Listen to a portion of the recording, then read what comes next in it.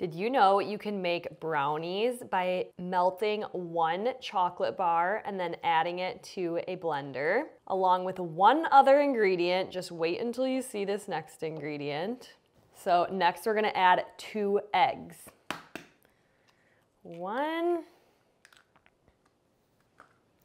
and 2. And then we're gonna place the top on the blender and blend this for a few minutes. And we're just gonna blend until smooth.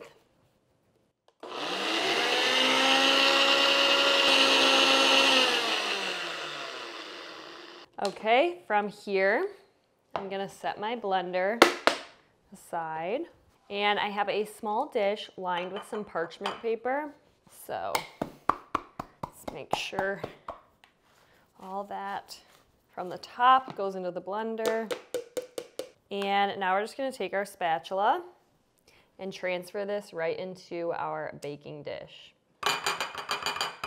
So make sure you get it all out of your blender. That's honestly the most difficult part of this recipe. But like I said, this is just 1 melted chocolate bar along with 2 eggs in the blender. So honestly, you could call this a chocolate omelet. But supposedly it makes brownies. So we are gonna test it out for ourselves and see. All right, so I'm just gonna smooth out the top. Let me know in the comments if this is something that you would try. The chocolate egg brownie. Okay, that looks good. So I have my oven preheated at 350 and this is gonna bake about 10 to 15 minutes and then we will try it out. All right, into the oven at 350. All right, it has been 15 minutes and our chocolate egg brownies or our chocolate omelet, whatever you want to call it, is ready, I think. So I'm gonna take it out of the oven. I'm very interested, I'm gonna drop this. I'm very interested in this texture. Okay, so we're gonna let this cool and then we'll try it out. Okay, we have our 2 ingredient chocolate egg brownie. It's funny because it kind of shrank as it started cooling. Anyways, we are gonna slice this into pieces. I think honestly, I probably could have baked it more like 10 minutes instead of 15 because I feel like I like them a little bit more ooey gooey.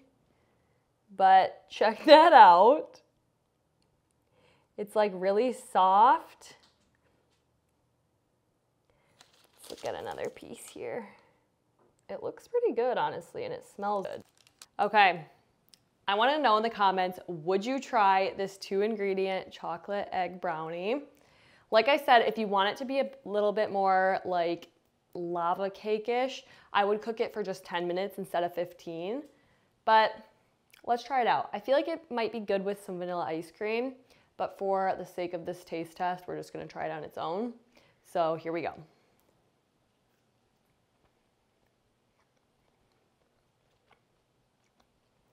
That's honestly pretty good. I think the flavor is actually really good. Does not taste like eggs at all. The only thing I would change is what I already said. I would just cook it a little bit less because I feel like it got a little bit too dense here. But if I cooked it just 5 minutes less, I think it would be perfect. So I'm definitely gonna make this again and just cook it a little bit less.